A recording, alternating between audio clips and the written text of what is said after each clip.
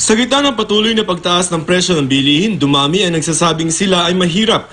Base sa bagong survey ng social weather stations, 52% ang nagtuturing sa kanilang sarili bilang mahirap. Mas mataas ng 4 points kumpara noong Hunyo.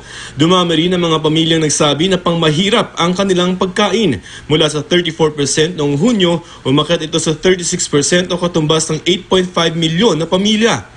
Bigas ang pinakadahilan kung bakit pumalo sa 6.7% ang inflation noong Setyembre. 8 piso ng mas mataas ang presyo ng regular milled rice kumpara noong Enero. Ang well-milled rice, 7 hanggang 10 pesos namang mas mataas.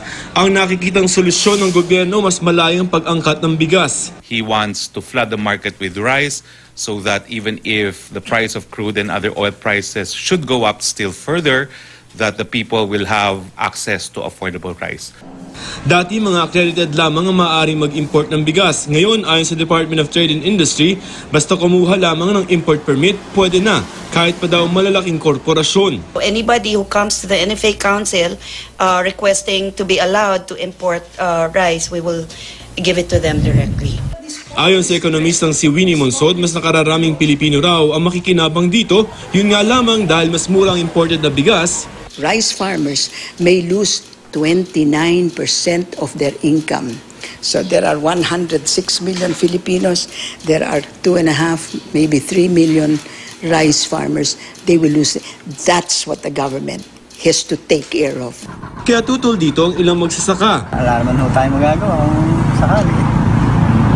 Pero maganda ho sana talaga tumaas ang presyo ng palay para mapapababa naman yung magsasaka. Nabagyo kami, kaya lalo pang naghirap. Mahal pa ang bigas.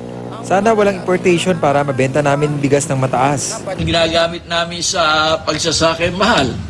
Paano po gagawin namin sa mga magsasaka? Umaasa ang pamahalaan na agad na may sasabatas ang rice tarification bill dahil sa ilalim nito may pondong nakalaan pang ayuda sa mga magsasaka. Pero tingin ng bantay-bigas, wala raw garantiya na mapapababa ang presyo ng bigas sa suhestiyon at tanggalin ang limitasyon sa pag-aangkat. Sa karanasan na natin, ang dami-dami natin ini-import ay hindi na naman nagresulta ng pagbaba ng presyo ng bigas sa merkado. Hindi bumaba yung presyo ng bigas dahil alam din ng gobyerno na nandyan yung nagmamanipulate yung mga rice traders at saka mga kartel. May paglilinaw ang NFA kaugnay sa utos kahapon ni Pangulong Duterte. Sa ngayon daw, nasa proseso pa sila na pagsamahin ng mga suhestiyon tungkol dito. We are managed by the council and all the things that we'll be implementing should be approved by the council so that there would be really clear guidelines to follow.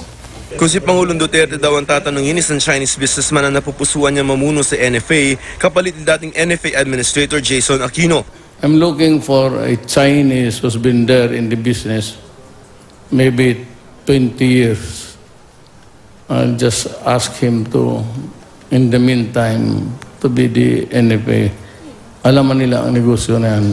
Bagay na tinututulan ng bantay-bigas. Kinokondena ulit namin yan at dapat hindi maging Chinese ang mamumuno sa isang napaka-estratehikong ahensya ng gobyerno. Kung tutuusin, maraming kanin din ang nasasayang.